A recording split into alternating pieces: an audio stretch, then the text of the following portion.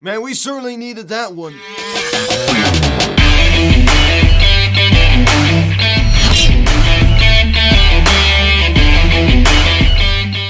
Yo, what is going on, everybody? Welcome to Phillies Hot Stove Mania. Turn captain last night's game between the Phillies and the Arizona Diamondbacks as the Phillies defeat the Diamondbacks by a final score of 18-2. A nice smackdown of the Diamondbacks last night as we avoid the broom, most importantly. Now, guys, before getting into this video, please subscribe if you have not yet. Please share, engage the bell. Please like this video, comment on this video, share this video, and let's get into this. So how about that? We score 18 runs on 22 hits, and we do not hit one home run last night. And that's one of the things I really loved about last night's when we were doing the little things right. We were doing the little things right, and every starter out of the lineup last night collected a hit. Think about that. Just think about that for a second. So I'm very proud of this team for the offensive performance we got to see last night. And Bailey Falter, really doing his job last night. I mean, just the irony here, right? You have Aaron Noel going to the mound in game 2, and he absolutely just chokes. And he certainly didn't do his job. I mean, we should have won the first game of the series up 7-0. And you're thinking, like, going into the third game of the series, oh my gosh, I'm not too confident in this Phillies team, with them, possibly winning this game. Everybody was contributing last night. Everybody was joining in on the action. As we pick up the scoring summary here in the top of the first inning, Alec Boehm hits a ground ball to short over to Gerardo Palmeiro. It wasn't the best throw from Palmeiro. Kyle Schwarber was able to come around to score. It is now 1-0 Phils. So that's what you have to do. You have to take advantage of your opponent's mistakes, and that's what the Phillies did right there. Then we pick it up here in the top of the third inning. Bryce Harper redeems himself, right? He has first and third, nobody out in his first AB, and he goes down on strikes, and he's swinging at stuff he shouldn't be swinging at. But then he was able to redeem himself as he signals on a ground ball to center field that sneaks in. Reese Hoskins comes around to score as the Phillies now lead it 2-0. So there you go right there. The reigning NL MVP joining in on the action. Now 52 RBIs for Bryce Harper on the season. We pick it up here in the same inning. Gene Segura singles on a little blue fly ball to right field that happened to stay fair. And Jake McCarthy didn't really play that too well. So Alec Boehm comes around to score. Then Bryce Harper hustling comes around to score as well because the Diamondbacks were not paying attention. They tried to get Harper home plate and the throw was not in time. I love the aggressiveness from Bryce Harper, right? I mean, we see it all the time. Now 4-0 Phils. And we pick it up here in the same inning. Matt Vierling singles on the line drive to left field. JT Realmuto crosses the plate. And it's now 5-0 Phils. Matt Vierling doing his job right there. As I talked about, everybody was contributing. Everybody that was in the starting lineup last night got at least one hit.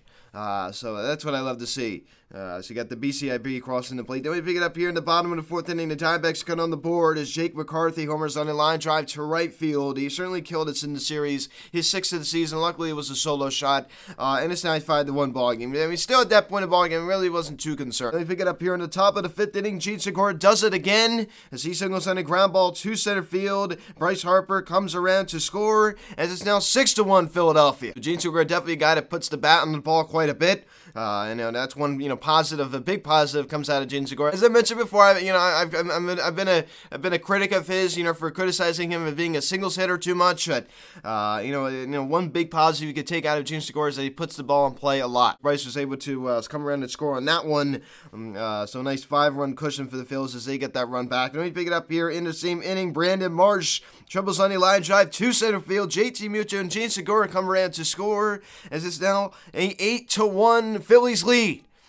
So Brandon Marsh with his 3rd triple of the season, first since coming over here to the Phils. Seems like maybe he's starting to figure out a little bit, right? Homered the night before the 3-run shot, and he was able to be a big contributor last night by collecting 3 hits. So that was great to see. So I love the hustle. Then we pick it up here in the same inning. Mortona throw a wild pitch, and Brandon Marsh was able to come around and score as it's now a 9-1 ball game. So the Phillies tack on another one. As I talked about, a lot of slappy pay for the Diamondbacks last night. So you love to take advantage. We pick it up here in the top of the 6th inning. JT Realmuto hits a ground roll double on a deep fly ball to left center field. Alec Boehm comes around to score as it's now a 10-1 Phillies lead. So Bryce Harper would have scored on that one as well if that would have stayed in the park. But that was Realmuto's 23rd double of the season.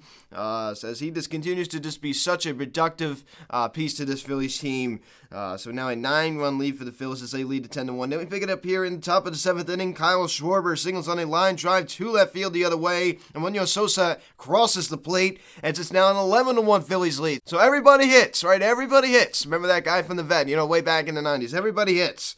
So Kyle Schwarber going the other way. Then we pick it up here in the top of the 8th inning. Matt Vierling does it again as he singles on the line drive to center field. JT Muto crosses the plate, and it's now a 12-1 Phillies lead. So this just felt so good. I mean, we were just really frustrated going into this game, right? I mean, we're tired of losing to these guys. We blow a 7-0 lead in the first game of this series.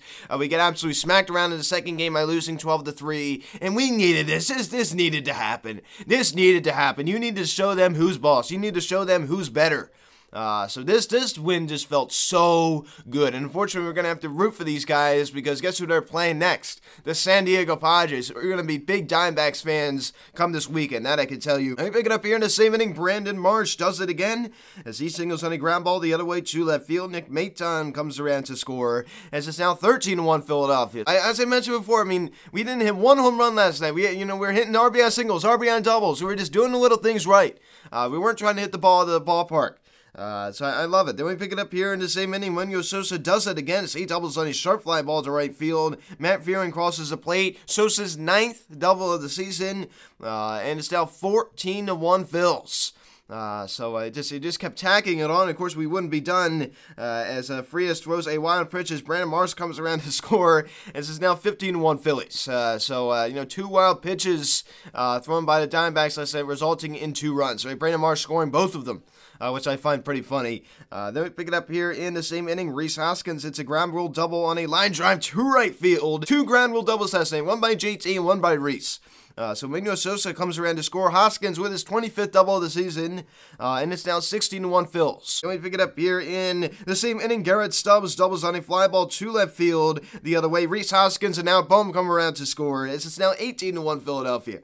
So how about that? That would be our final 2 runs of the ball game, and certainly, I mean, give them a clap. I mean, that was one heck of a showing, man. That was one heck of a showing. So Stubbs with his 4th double of the season. So we now have a commanding 17-run lead. Then we would give one up in the bottom of the 9th inning. Nick Nelson on the mound as Stone Garrett grounds into a double play as they were able to get Christian Walker at second, but the throw back to first was not in time to get Garrett as Emmanuel Rivera comes around to score as it's now 18-2.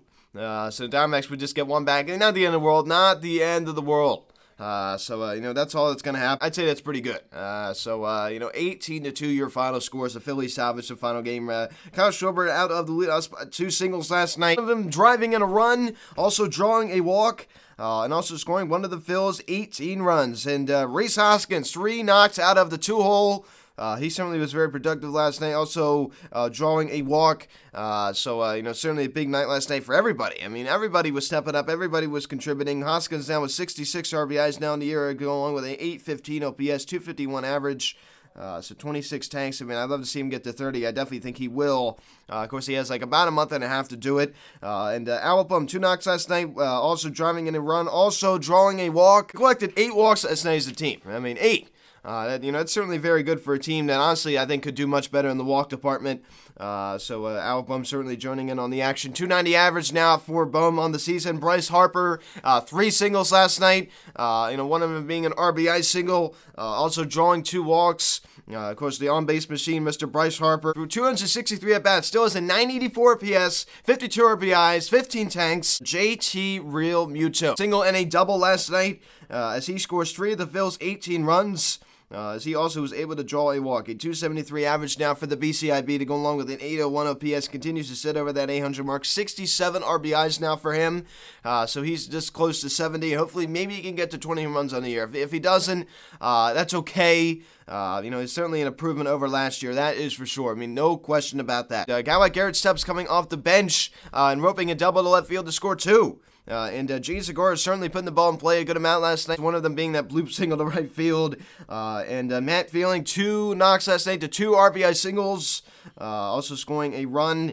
He certainly was productive last night. And Brandon Marsh driving in 3, collecting 3 knocks. Of course, one of them being a triple as he scores 2 of the Phil's 18 runs.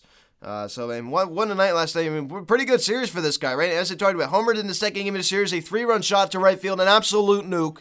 When it pretty much meant nothing, unfortunately. 45 RBIs now for Marsh. Certainly we do well in that department, right? This Phillies team has definitely, has definitely ranked up the RBIs. No question, of course, a good amount of them were, when he was with Los Angeles. Yes, I understand that. Emmanuel Sosa, 2 knocks last night. Also collecting an RBI double. Also scoring 2 of the Phillies' 18 runs. And Bailey Falter, 6 in the third, 5 hits, 1 run was earned, didn't walk anybody, he struck out 6, a 4.08 ERA for Bailey Falter. I mean, one heck of a start for Bailey Falter, man. He went out there and did his job very, very well, as he gets the win deservingly so, 3-3 in the year. So let me just be straight here for a second. I understand that this guy hasn't ate the amount of innings that Aaron Nola has had this year, but this guy goes out there against the Arizona Diamondbacks, goes 6 in the third, only allows 1 run, and yet Aaron Nola goes out there in just 4 innings, 10 hits, 6 earned. I mean, come on. So how about that? You see the irony? I mean, you see the irony. So Bailey Falter, props to you for doing your job. I'm really, really proud of this team last night. I am. I mean, we kind of counted them out last night. I didn't think they would win. I didn't think they would do it. I'm sure some people did, but I'm really, really proud of them for coming against the odds and beating these guys. I mean, because honestly, I mean, the confidence wasn't too high. Right? We have Aaron Nola the night before, get absolutely shelled. This offense isn't really showing much life, so I don't think we were favored going into last night's game. Definitely don't think we were. No way. So Falter went out there and did his job. He was very calm, cool, and collected as always. Seems to pitch with a good amount of confidence. So he gets his, and I definitely think he's earned himself another start. I mean, no question about that. And Nick Nelson, 2 2/3, 3 hits, 1 run was earned. Didn't walk anybody, struck out 1. So he also went out there and did his job pretty well. Perfect time to use Nick Nelson, as this bullpen, in a way, kind of gets a little break last night. We didn't have to see names like Brad Ham, didn't have to see names like, David Robertson, didn't have to see names like, Jose Alvarado, Sam Coonrad, the list goes on. And not to mention, now we also get a good day off today. Which is huge, right? Which is just great. Hopefully we get to see Nick Castellanos back tomorrow night, 10:15 the first pitch in San Francisco. Of course, they're going to have it on Apple TV. I am so tired of the commissioner. He needs to resign. Rob Manfred needs to step down from his post right now. He is an absolute disaster. The way he handled the lockout in the winter, the way he handled the 2020 season is an absolute disgrace, and he should lose his job.